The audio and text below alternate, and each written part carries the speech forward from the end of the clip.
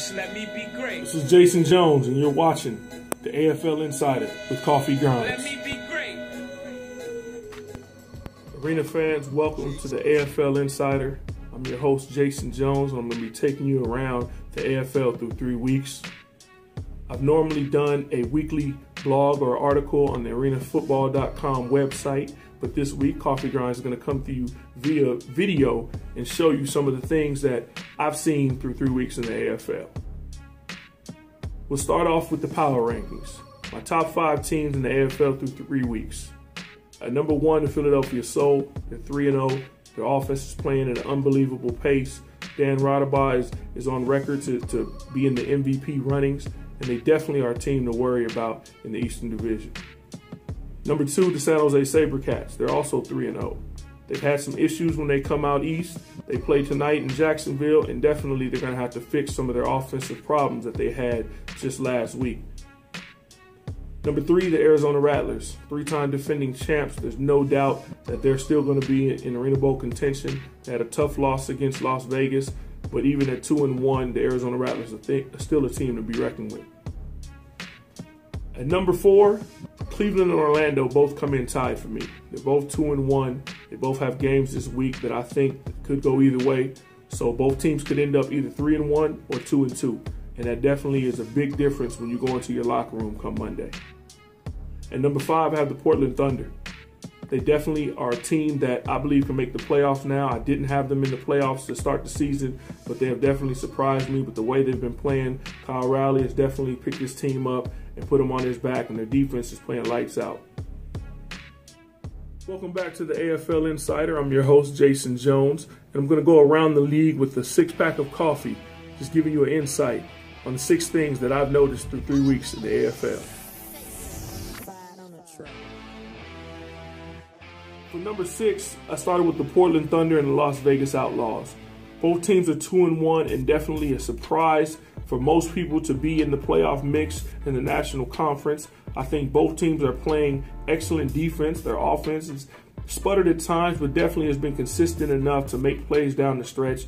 And at 2-1, both of those teams should definitely be in the playoffs. I know teams like Spokane and the LA Kiss have definitely been disappointments, but the quarterback issues in Spokane and the offensive as a whole issues in LA has put Portland and Las Vegas definitely in position to make playoff pushes. Number 5, the LA Kiss. They've definitely been a disappointment through 3 weeks. I know a lot of their players. I'm really close with Deron Lewis, but I definitely need him and the offense to pick it up this week. Through 3 games, Deron Lewis has 156 yards and only 1 touchdown. 109 of those yards came in the opening game of the season. So the last 2 games, he's really been shut out. And I don't attribute that to anything more than just a lack of continuity within their offense. I know McPherson is just coming back and getting his feet wet, but Coach McMillan and the whole staff of LA needs to get it together in a hurry, because there's no way with that much talent they should be playing like this. Number 4 is the fans of the Arena Football League. You definitely have came out and showed your support every night at the games. Our ESPN ratings are higher than they were last year. CBS Sports is definitely doing a great job broadcasting our games every week, and we definitely have to thank you fans for coming to the arenas, for logging on and watching on the ESPN app, and definitely for checking us out on TV. We appreciate you and we love you. Number 3, San Jose SaberCats. The team is 3-0 and definitely in the race for the Arena Bowl and to win their division and conference and to compete with Arizona. But the injury concerns for San Jose are starting to mount up. Wide receiver Adrian Tennell and Ben Nelson are perennially great wide receivers. Both missed the game last week. Their offense sputtered. You look up in the 4th quarter and the team only has 29 points, and that's something that's just not conducive of a Dan Arbette coach team. Defensively, they're still going to bring it. Losing Virgil Gray definitely hurts.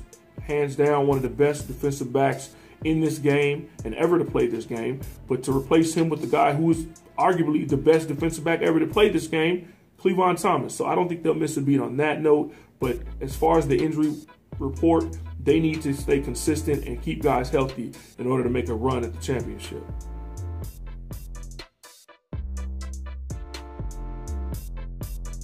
For a team to be 0-3 with the talent that they have accumulated this offseason is definitely a shame for this league. I definitely need to see more of an effort by the team and the coaching staff to be more disciplined. You guys are worst in the league in penalties. You're giving up 13 a game and 92 yards per game in penalty yardage. That cannot happen.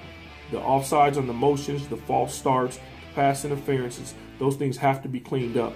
I know offensively, you guys are second in the league in yards per game and second in the league in yards per play.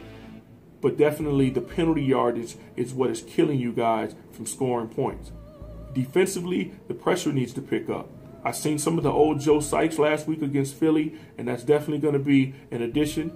Getting a D lineman like Scooter Berry is definitely going to help their team. But you guys have to step it up in the red zone.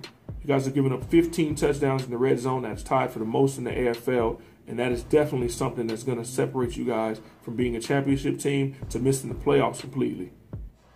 Welcome back to the AFL Insider. My top two, I put them together for Coffee's six-pack. It's going to be the Philadelphia Soul and the Cleveland Gladiators. As you well know, these are both teams that I share admiration for in my heart, having suited up and played in the last two Arena Bowls for each of these teams. I definitely think coming in at 3-0, the Philadelphia Soul have some pressure on them. With the 3 losses that they took to Cleveland last year, it's definitely going to be a revenge factor for them. But another game for the Philadelphia Soul just to try to get an edge on the division championship and home field advantage in the playoffs. As far as Cleveland, being 2-1 coming off an emotional loss last week to the Arizona Rattlers, I understand that was a revenge game for them, but this is a revenge game for Philly.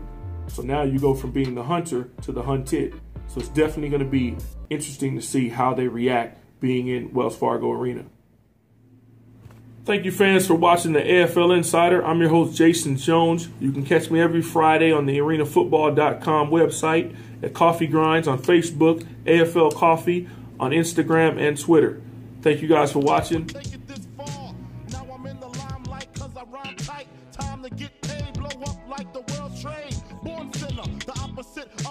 Remember when I used to eat sardines for dinner? Peace to Ron G, Brucey B, Kid Capri, Funk Master Flex, Love Bug, Star Ski. I'm blowing up like you thought I would.